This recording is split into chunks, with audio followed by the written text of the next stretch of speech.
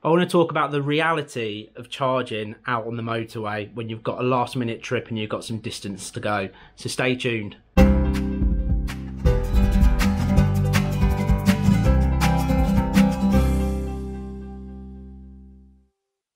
Hi, so welcome back to the channel. So let's talk about what happened, and it's basically an experience I think was worth sharing with you. I couldn't film at the actual time because it was very last minute, and there was good reasons why that I didn't. But I just want to explain to you what actually happened to me. So I had a phone call, and it was from my dad, and he basically wanted to go and see his mum who's in a care home, and he's got a bad leg. And I, as you do the right thing, and you offer to drive the person to go and see them. So I had a chance to go and see my nan. But regardless of that, imagine the last minute trip that you've got to do where it's about a 220 mile around trip. Your car's capable of doing anything from 160 to 180. And you already know straight away then you're going to have to charge. So I jumped in the car, I collected my dad, and we set off, and we drove all the way there on obviously the full charge that was in the car. Brilliant. Quite chilled out, quite relaxed, all good. So we get there, we visit and everything else, we get back in it. It's a hot day, so the air conditioning needs to be running. So I already, just before we leave, I actually start planning, and there's no chargers locally to where we were visiting. That's quite sort of a shame, as it's a big town. But at that point, you kind of have to sit there going, right, okay, where can we go? And there is services on the way back, and I could have got to the first services quite easily. So the plan was, let's go. So we got there, and the chargers are both free. Ecotricity, I've never used them before. App was already downloaded on my phone. Turn up. Basically, you scan a code via your phone and you plug it in and it starts charging, and it's just 45 minutes, and it's supposed to be a fast charger. Bonus. Thinking to myself, that's great, that gives me, it's going to at least get me to 80%, it's all going to be great. Then after that I can just drive home. So plugged in, set charger up, chilled out, had no experiences of any problems so far. Go and grab a coffee.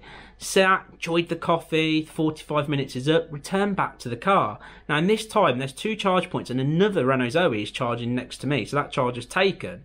So I unplug it, switch on the car, and I've only gained about 30 to 40 miles, and I'm going, this can't be right, surely this can't be right. So I thought, well, we've got plenty of time, I'm not in a rush now, I'll click charge again, but I'll stay inside the car. So I went through the app again, did everything you're supposed to do. It starts charging. A couple of minutes later, it stops charging. Hey, what's going on? Then it starts charging, and it does it again, and again, and again. And then eventually, I get the sort of red warning come up on the dash to say, unable to charge. Something very similar to that. I'm sure if you Google it, you've seen it before. I'm there going, hey, there's a problem. Is it with my car? Is it with the charger? I don't know. So I think I don't want to risk doing anything else wrong. So I Googled it, and the one thing it said was, if that comes up, it can do with an earth inside the charger. So I was like, okay. And it recommends locking your car, walking away for 5 minutes, your key fob out the way, and then coming back and unlocking it. That seems to reset it. But at this point, I was like, right, I want to get to at least the next services because it's the only one on the way back. The range in the car at the time indicated I'd just make it home, but not far enough to drop my father off and get back. But worst case is I just go home and stick a little bit of charge in it. But I thought, if I can get to the services, happy days. I've got to try this again. So we set off, and we're nice and sort of cruising, we're chilling, and the good old Renault Zoe does its thing. It clocks the miles back as you're going, especially if you're driving sort of quite economically. But I still think it's not worth the risk. Why take the risk? Let's try and charge again. So I turn up to Cambridge services, and there's two more Ecotricity points. I was like, okay, let's try this again. Pull into the first bay, plug the car in, use the app, and it's charging. And it seems to be charging quicker. I was like, yes, brilliant. Go and get another drink, chill out, don't worry about it. So I went and got a drink. A e-Golf turns up, and I can see where I'm drinking this drink. I can see the charge points. So a little bit in the distance, but I can see the charge points. An e-Golf turns up. Guy plugs into that, gets out, he goes and does his thing. Everything's still fine. And the beautiful thing about the app is it tells you your your charger, but you get 45 minutes. And in my opinion, you need longer, at least an hour, but it gives you 45 minutes, and it just ticks down the timer. It tells you how many kilowatts it's delivered and how much you're spending. So I was thinking, at least I know the power's going in. I'm keeping an eye on it this time, all good. So I'm sitting there, and I'm standing over at my car, drinking my coffee, and then a guy arrives, I'm guessing, well, I know now he had another electric car, but I thought, oh, he must be interested in electric cars because he was looking at the cars and he was looking at the charge points. And then he starts folding his hand, looking like he was in the biggest Mardy in the world, folding his hands, staring at the services. And every couple of minutes, he'd unfold his hands, look at the sort of the counter on the Ecotricity charger, and stand there and fold his arms again. You're going, well, you feel a little bit intimidated because at that point you realise he's waiting to get on the charger. But you're all in the same boat and you're thinking, God, dude, you need to calm down, mate. Because he looked really, really stressed. So he's still there and I've still got at this point probably half an hour left of charging. And in that half an hour, another car arrives, another Renault Zoe, and it decides to park in between the e-Golf and my car right in the middle. And I thought, God, that looks a bit tight. And those two start talking. Obviously, that guy's going, I'm on the charger next, blah, blah, blah, blah. And they're both there checking the chargers. And they're going, I understand we're all in a rush and we all want to go. And they've obviously, you know, there is not enough network. We need those Ecotricity chargers. We need like probably 8 to 10 of them, even if it's at the back of the car park. So there's no more of this sort of big queuing because it takes longer than filling up a car at the end of the day. So anyway, the time ticks away. The guy's still standing there huffing and puffing. I walk over to it, literally with a minute to go.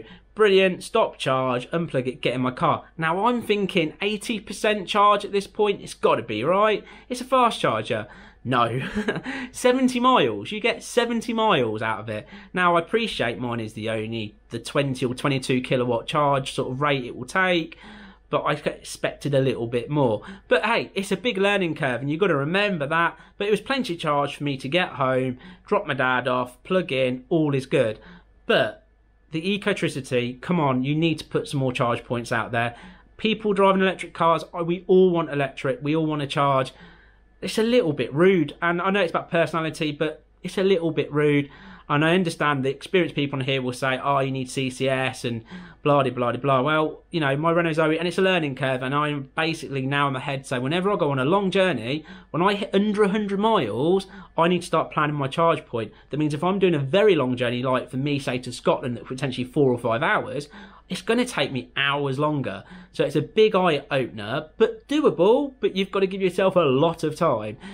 So that was my experience. So I hope you enjoyed sort of listening to me rabbiting on, and I hope it's going to help people make a decision if it's something they want electric car or don't, and the understanding of patience. You've got to be so relaxed when I think coming down to electric to plug in and just think, oh, I'm going to charge my car, it's going to take me a lot longer. And the whole buying a flask of coffee and taking a few nibbles, actually you need to do that if you've got a long journey because it's an expensive day. The bill side of things, I'd say overall using the charger 3 times, I know 2 were pretty much a failure, probably overall was about 8-9 quid is what it cost me. So not the best either, but I understand it's Motorway services. So it's an experience. I wanted to share that with you guys. I'm going to do a bigger and better test soon because hopefully when I can get on camera. And my plan is I live in the Midlands, hopefully to head up to Wales, the other end of Wales, stay in a hotel with a charge point. And if all can work out well, I should get, if not there most of the way, and then charge overnight and do the same coming back. So it'll be interesting to see what kind of experience I have coming up doing that. But anyway, thanks for joining me along the journey. If you haven't subscribed, please do. A thumbs up's always nice. Some nice comments, I always like to see them. But thank you very much for watching. Have a lovely day. Take care. See you on the next video. Bye bye.